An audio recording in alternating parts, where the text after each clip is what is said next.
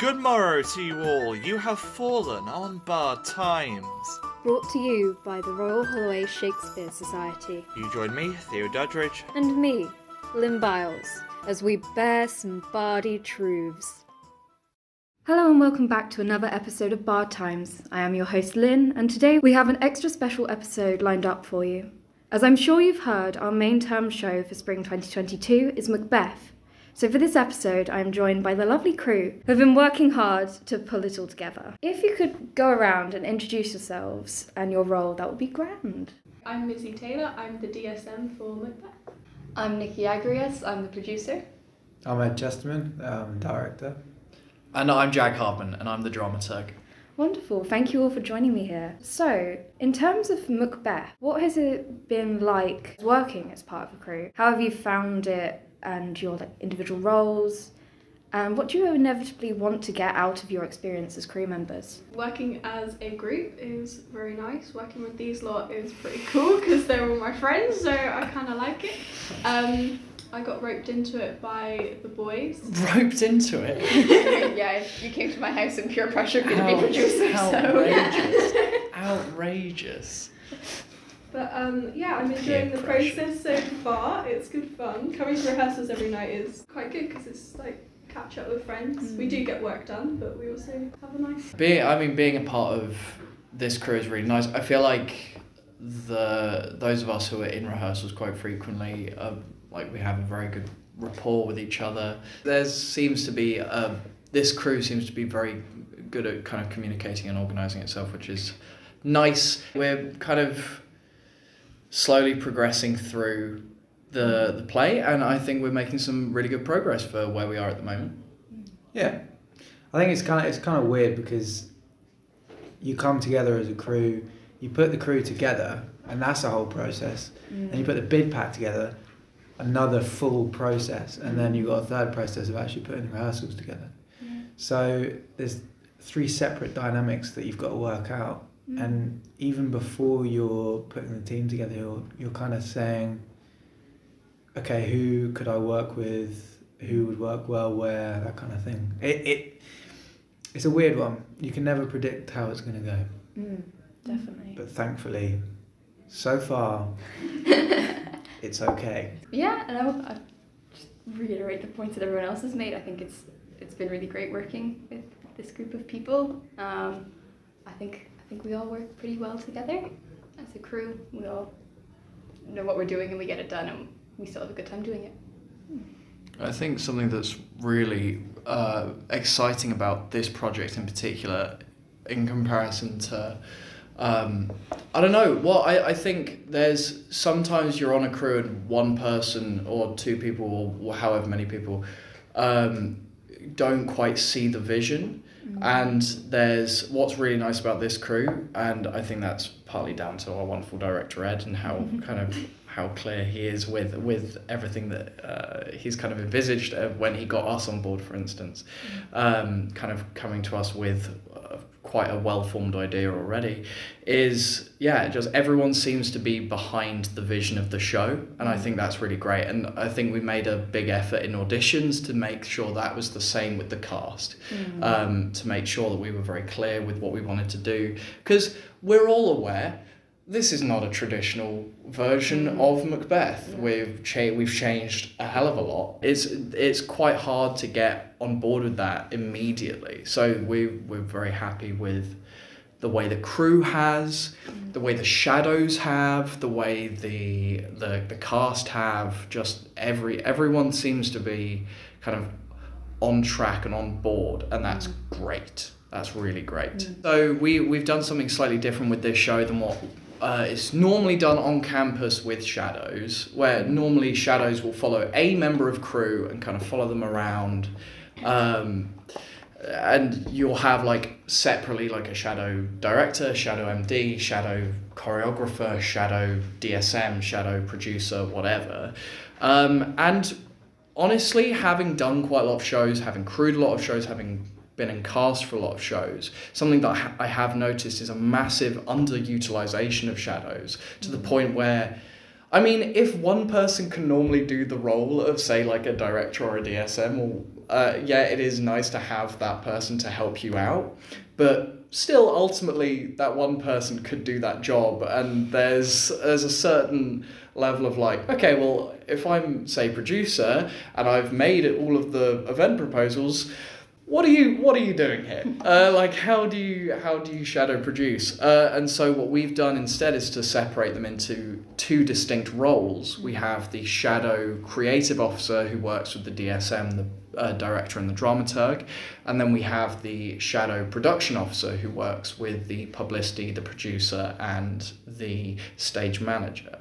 And that means that they have much more of a wide experience. It's more about learning all of the roles on campus, and also I think it's just a great chance for people who don't necessarily have a lot of experience crewing, which, let's face it, as none of us are professionals, is all of us. I think it's a really great opportunity to learn a wide variety of things rather than just the one job. Especially after coming out of COVID and there being this sort of couple of years where no one has been able to do shows, it's really good to get people on crew in the ways that we can now. Yeah.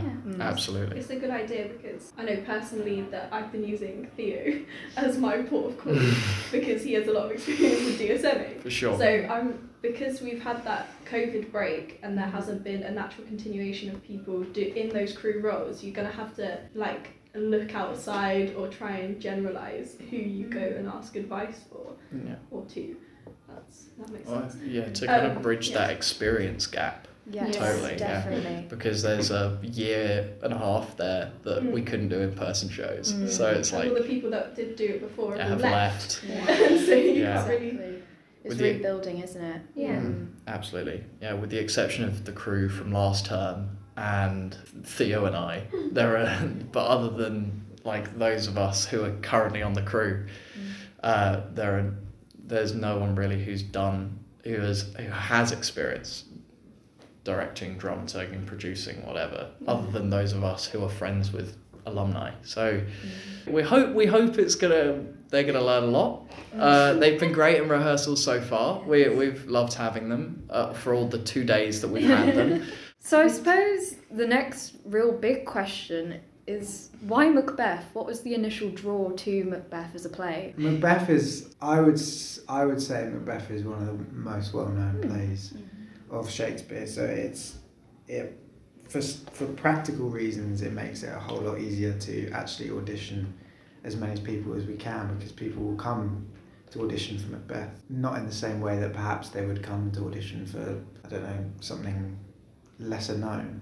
So that first step is quite important for us to do, to bring more people in to audition. I mean, how many do we have this year? 25? 27 sign-ups. 27 sign-ups. Yeah. Which is the most that any Shakespeare show has had since I've been in. So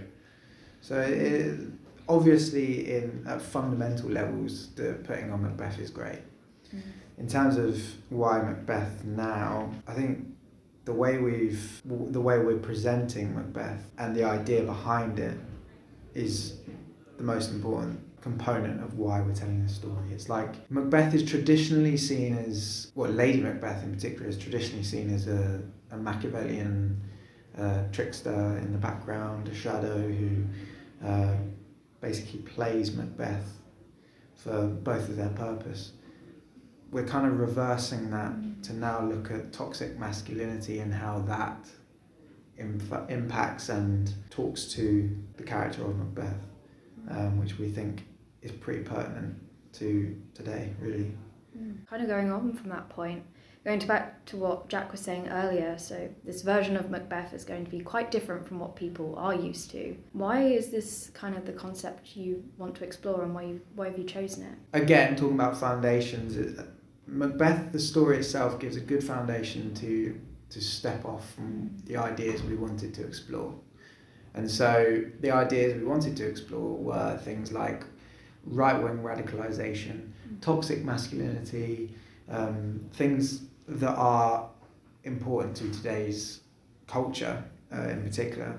And we found that there was no better place to explore that than in banking industry or the stockbroker industry, which is rife with it's rife with horrible, toxic culture. I think you need to look no further than all of the films that are based around that. If you look at something like Wolf of Wall Street, or The Big Short? have you seen watch The Big Short if you've not seen it, or something like American Psycho, which is kind of exploring similar themes of kind of toxic masculinity. It's just this almost breeding ground for right-wing radicalization and just this kind of hyper-masculine culture that we're seeing a lot of at the moment.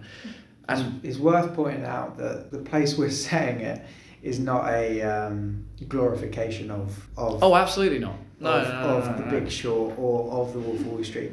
We're saying the complete opposite. We're saying, look at these guys, look at these people that are pretty much effectively controlling a large proportion of our everyday lives through the money that they are spending, the money that they are receiving from other businesses. And the whole system is toxic itself, without even getting into, you know, the roles of the people themselves. The businesses that are involved in these circles are so deplorable that it's depressing.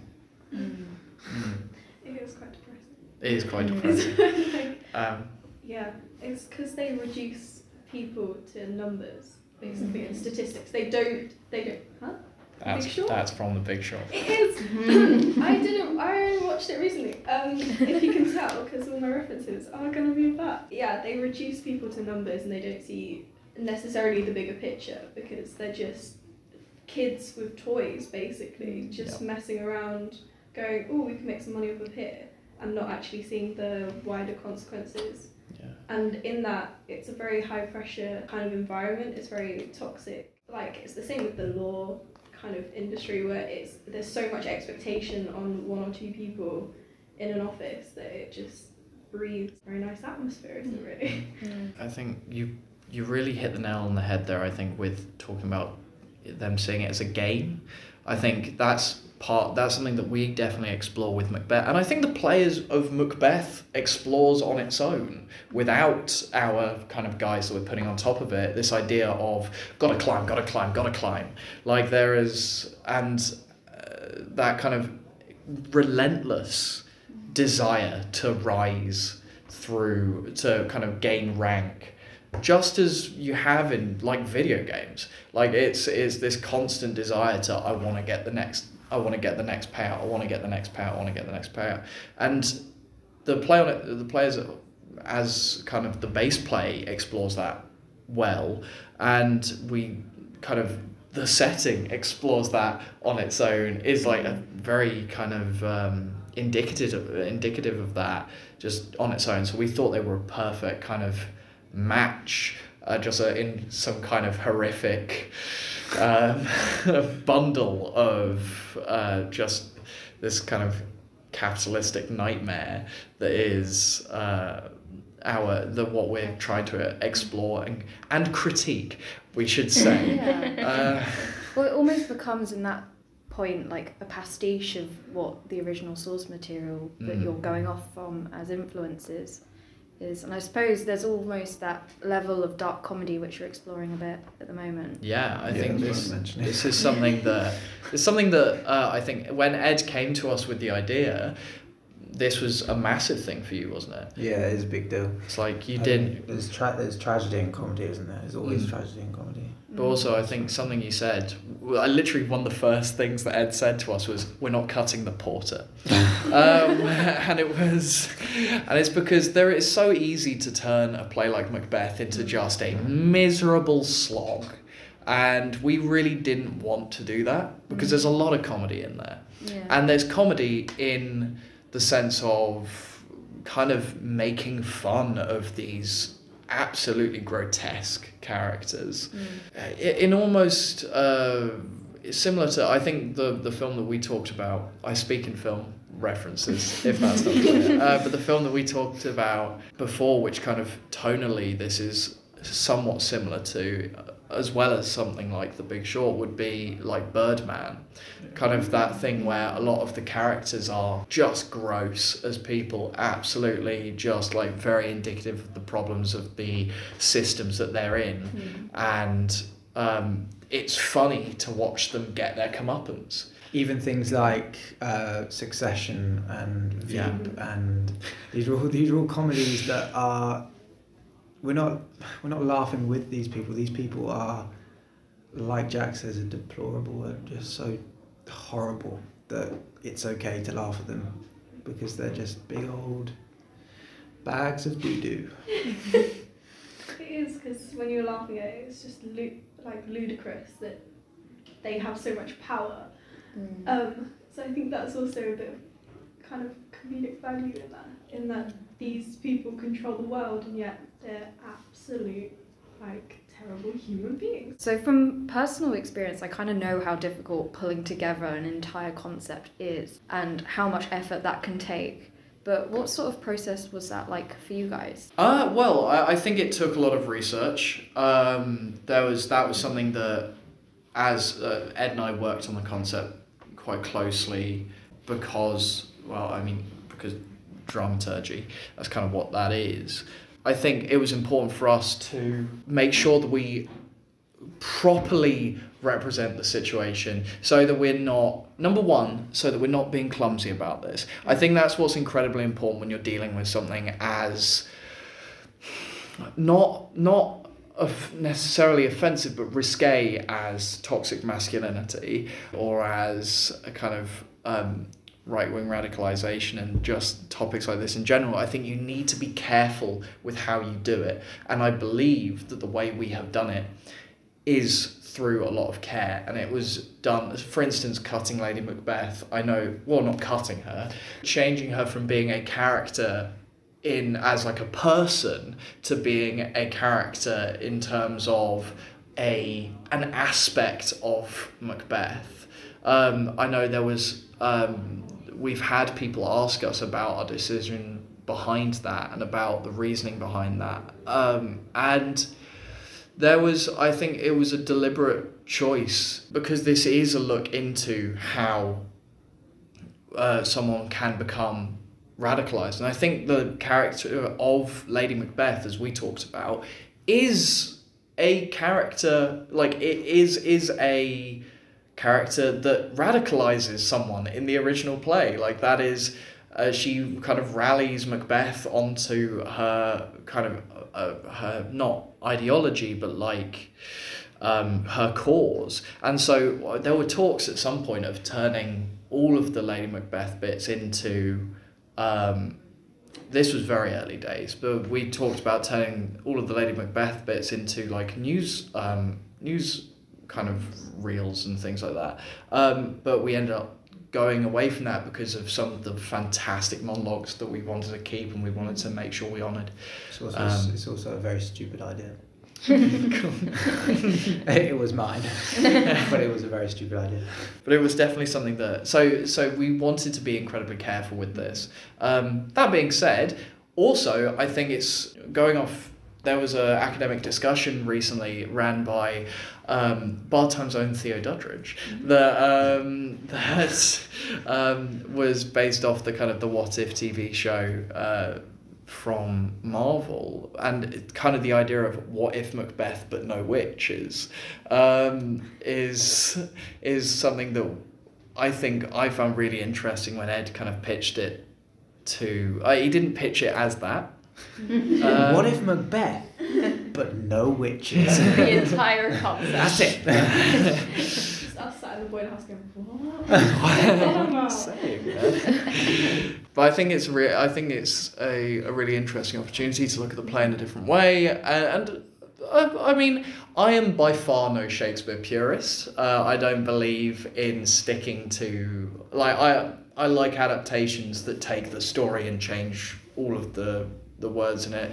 I like versions that switch seemingly key parts of everything around. One of my favourite versions of Midsummer Night's Dream is the one that was at the Bridge Theatre a little while ago. Yes. With, I can't remember her name, but Brienne of Tarth. Gwendolyn Christie. There you go. There you go. I enjoy messing with Shakespeare. Like, it's been around long enough. We're allowed to mess with it. Yes. I suppose going on from there, have there been any sort of particular challenges you've faced so far in this process? If so, how have you sort of overcome them? I think something that we had a bit of a nightmare when it came to publicity early on, just because we had a crew member drop out, and so that became a whole thing of, oh God, we need to fill the hole. How do we, like, that we have a ship that is taking on water with a big hole in it. How on earth do we do this? You making cupcakes in the corner of rehearsals? Me making cupcakes in the corner of rehearsals, which I am by no means a graphics designer, so it was. They turned out well. Much, it's fine. Oh, I Making appreciate cupcakes that. makes it sound like you were actually baking. If only you were. No, I was the graphics for the bake sale. Yeah, on PowerPoint. Just every so often, mid-scene, it's Jack going, I don't know what to do about this cupcake. But it looks great in the end. Oh, thank you. But yeah, I think so. In terms of Faith has been so fantastic as publicity, and we really kind of appreciate everything that she's been doing. And we recently recorded the trailer for the show, which we're really excited to put out, the cinematic trailer, because we're planning to do two. We're doing the cinematic trailer, and then we're also going to do an in-rehearsal one. But now we have Adonia, who's actually part of the cast, on crew as our graphics designer, and I believe, could be wrong, it could be today, it could be in a few days, but her first graphic for the film night is going to come out soon, and that looks absolutely stunning. Much better than anything I could put together. 16th of Yes. Yes. You should come. Which is on there. Please come. Yes. We are unsure which lecture theatre yet, but keep your eye on the socials. Challenges being Challenges. There's loads of challenges. There's loads of challenges. scheduling. Every week there's a new Hurts my challenge. head. Okay. God. Scheduling hurts my head. I have realised that being doing scheduling that I never want to do scheduling ever again as part of my future job or life or just anything. I have realised that I never want to use Excel ever again in my life. I hate it. I think it's a bad application. So we take pride in making people learn that they are going to hating the jobs that they do. They're learning valuable life skills as they do it. So Sure. I can handle doing risk assessments, but Excel can go away. I don't like it. It's so confusing. I was trying to upload it to the bid pack when we were still bidding this, and I had to call Jack and be like, how do I do this? Yeah. And I still couldn't figure it out. I had to end up emailing it to you. The day of submission. We were Maybe like 20 minutes before we had to submit it. Yeah, I was like, I swear we've not had the budget through yet. I We could have haven't. and Nick was How do I do this? I think I was sitting still in bed at about 12, just going, okay, so click the save as button. Very much a lack of sleep of both of our parts being on like messenger audio, being like, Jack, what's going on? I had also just had a good portion of blood taken out of my body for the doctor. Oh, okay. There's no more kind of challenges than any other show faces in terms of sharing cast members. We have the lovely Anna that we share with Drama Society. Something that we do really appreciate is we have a good rapport with them, and they've been treating us with a lot of respect, and we appreciate that. And just I think this show would have a lot more difficulties if we didn't have so many lovely people associated with it, and also so many committed people associated with it. I think a really good example of that is the cast. Lots of people come to mind. One in particular, like Callie, really great work ethic. Something that isn't actually having, like, now it's my third year here, and it is expected that crew members stay for a full, crew members who need to be in rehearsals, so directors and DSMs normally. That 4-hour period is not only a big chunk of your life over the course of, it's 20 hours over the course of a week, but also don't get me wrong, I love rehearsals, and I think I get a huge amount of joy out of it, and it's a huge stress kind of release for the week. Being able to see people that we like, being able to create this wonderful piece of theatre that we're creating. But also, that is a large chunk of time to have to... It's a part-time job. Yeah, is to have to like book your time around, to move things around socially, but even to meal plan around, trying to make sure you eat before 6 or after 10. Like that is a long... Pesto gets used. We do give people breaks. It's not like we just keep. Oh, for sure. They are allowed to eat. Absolutely. Well, cast members. Obviously, we have a 20-minute break in the middle, 25-minute break in the middle most days. Well, we always have a break. I'm saying most of the time it's and for cast it's a lot more free because you're not used all the time. With the exception of someone like Kira or Theo, who are on stage a lot. But even, I mean, they still get more breaks than, say, we do, because we have to constantly be on it and constantly be giving feedback and whatever. And I think that's... I don't think it's mentioned enough. We are so. I'm not patting ourselves on the back. Good. But it's just. It's so hard. I think it's an. Woe is me. Look. Oh my God. I just think it's an underestimated difficulty for if you are going to be on crew, and you should be aware of that as a challenge. I think crew is hard. But yeah, I just think for instance, when I first directed in my first year, I think I had no idea going in, and say Theo and I talk about this. Have talked about this a lot before when we were on crew together. We didn't know that that's what we had going in. So I just think it's something that absolutely we should mention and kind of shed light upon. This is not something to just go into without any kind of recognition of the challenges you are going to face, because it's not as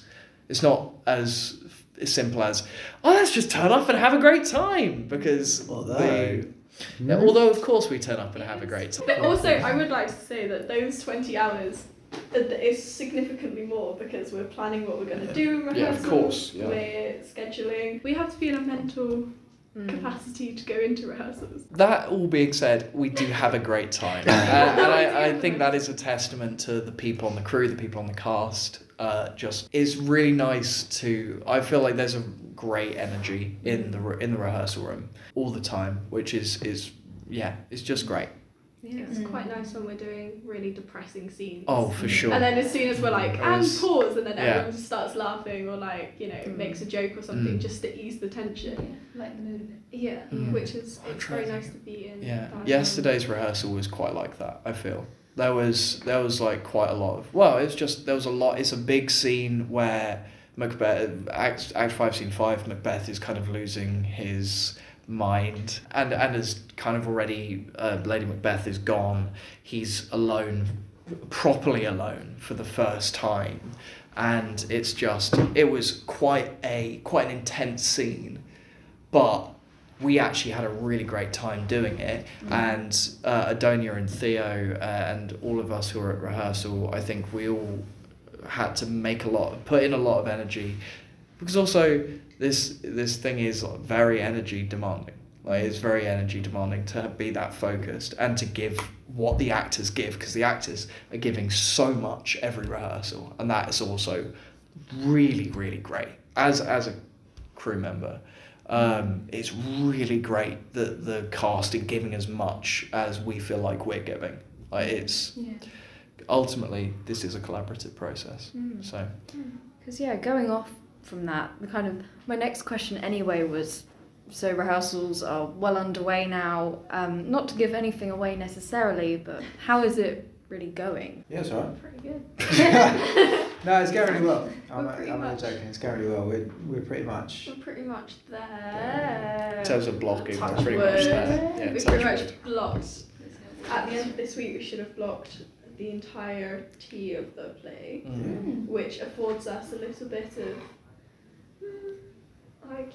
Yeah, it means that we can schedule ourselves around supporting not just our events, but the events of the society as well. I think, for instance, this Friday, We've blocked out time so that we can go to the workshop, the voice acting workshop run by Will Lawson. There is a sword fighting workshop ran by Imogen Small happening soon, I think. Yeah. And there's a D&D event. Yeah, there is a D&D. Yeah, there's a D&D event. On the Yeah, we love 18th. Run by someone, you know. Yeah, ran by me. That's not true, that one. That's why. Yeah. But yeah, rehearsals are going great. We're enjoying it. They are going well. I think the thing about it is you are, like we were just talking about, you're in there 4 hours a night for 5 days a week.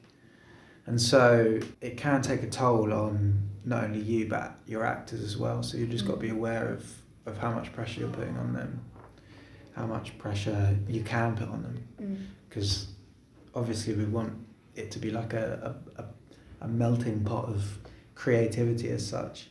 And often you need pressure to do that. But at the same time, this is a university production, and we want to have fun. We don't want to break people. What do you think at the moment is the best thing about Macbeth? Our fantastic fundraisers that you should definitely go to. Yes. Absolutely. Yeah. They excel any day. No further answers needed. Let's move on. I think the culture of the cast and crew is probably the best thing. Because That's a great answer. we all get along. Yeah. Mostly, no, I'm joking. We all get along. There's been no arguments so far. Yeah.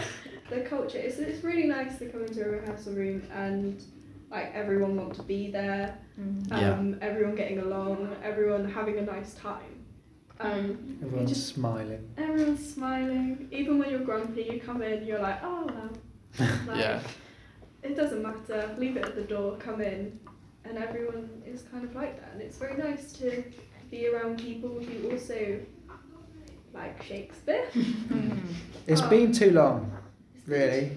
A year and a half away from people it kind of kills your capacity to actually your spirit and so to be in a room with people again is just it's lovely. the most joyous thing.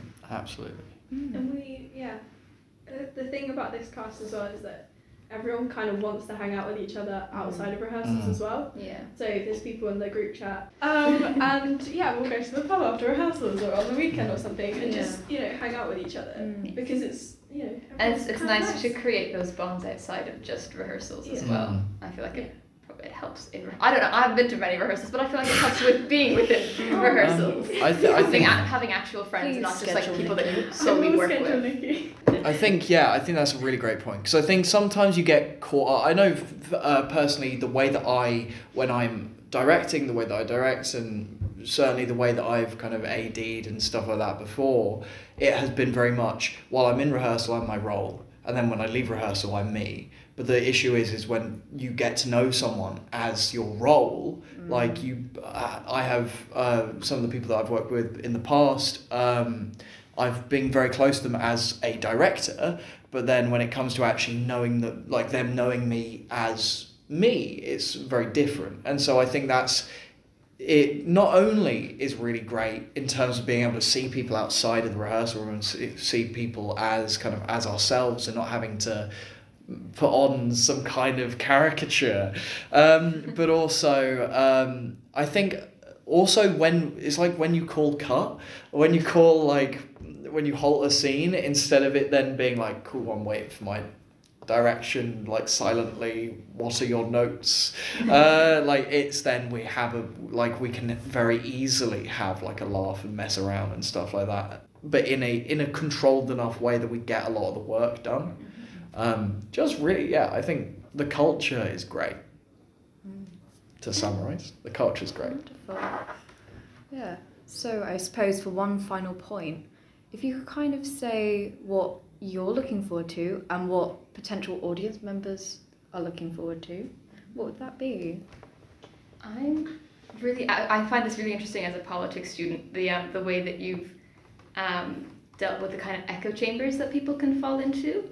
So I'm really looking forward to seeing that on stage and how you're going to do that? I think something that I think actually going off that, I think something that we've talked about a lot that I cannot wait to get into when we're actually in the space and we have access to the lights and the sound and the whatever, is how we use tech, because that is a large part of like lighting and sound and stuff like that is actually a massive part of our concept in terms of what the show is going to look like and how we're going to explore things like echo chambers by creating these kind of mashups of news reports and podcasts and all of these things that we've been writing and recording and stuff like that. I think that's something that I'm really excited to get into, which is slightly out of our reach for now, but it's only a few weeks away. I'm looking forward to seeing how it all pulls together as a bigger picture and a wider play, because you know when you're in rehearsals and you're focusing on one scene, you don't necessarily think about, me anyway in my role, I don't necessarily think about, oh, how's this going to look compared to like Act 1 Scene 1 when we're doing Act 5 Scene 5. But when we're in tech rehearsals, dress rehearsals, like seeing a full run through, it's going to be really interesting, and then that will be where we can finesse and smooth it all out, and it will look really cool. So please come along. I think the thing about the process is that you go 4 weeks of standing something up, blocking it out, of trying to extract as much as you can from it, and then as soon as you get that one moment when it's on stage, you get to watch it blossom into what you perceived it to be and what other people perceived it to be. There's something nice about that. That's deep. Well, that's brilliant. Thank you all for giving us some behind-the-scenes insights today. It's been an absolute pleasure having you all on. It's been great being here. Thank you. It's fun hour. Now, if you would like to come along and see Macbeth, we have performances on March 6th, 7th and 8th. That's a Sunday to Tuesday at the SU. Tickets are now available on the Shakespeare Society page on the SU website, so get them whilst you can. We'd love to see you there. Thank you for listening to this episode of Bard Times. I've been your host, Lynne, and in the words of the bard, come, go to the king. Our power is ready. Our lack is nothing but our leave. Macbeth is ripe for shaking.